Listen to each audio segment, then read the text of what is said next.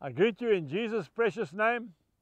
It's just so wonderful to be with you on the program again. Please relax, take up that cup of tea or coffee and listen to the Word of God for about 4 minutes, because I've already taken one of your minutes.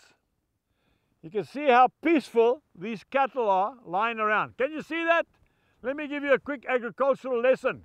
And please, farmers, just bear with me. If you see a cow chewing the cud, like that cow lying down there, see her? What she does, she's got 3 stomachs.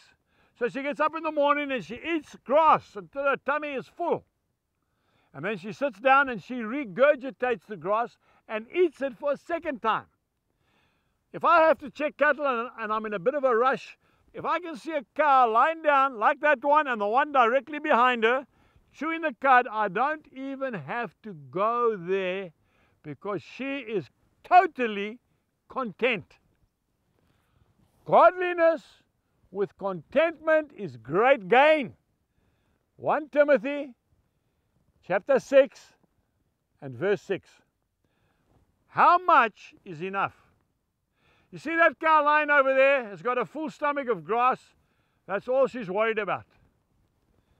The Lord even says, the birds of the air have got nests.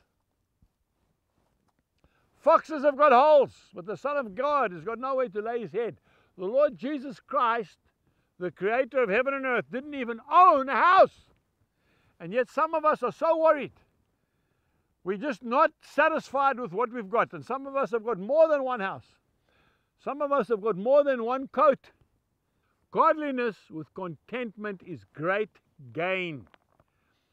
Beware of serving 2 masters. I've met some people who say, you know, all I ever want is a farm. That was me. When I get a farm, I'll be happy. No, I wasn't. Then I got a second farm, then a third farm. And then I realized I'm barking up the wrong tree. I'm looking for contentment in the wrong place. You see, contentment doesn't come from owning material things. Contentment doesn't come from material success. Ask any Springbok rugby player, swimmer, soccer player.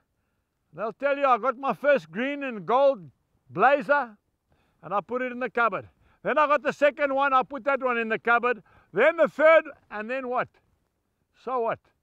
I'm not saying it's wrong to be an achiever, but I'm saying that you must look for contentment in the right place.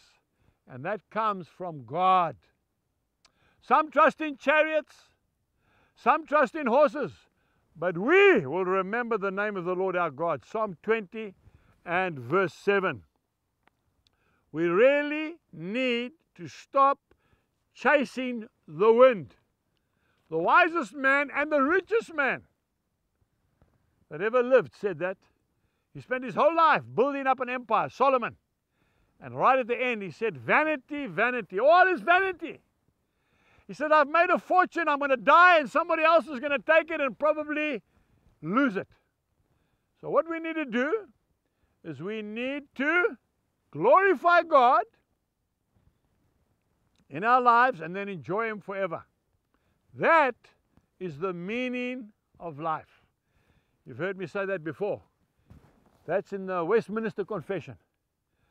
So let's be like that cow over there, just quietly chewing the cud. There's a few more now. Thank God for every day. Thank Him for your life, your health, your family, the fact that you can smell the fresh air, see and hear. Great, great privileges. And then the peace of God, which passes all understanding, will become your portion. Until next time, my dear friend, may God bless you and be content. Goodbye.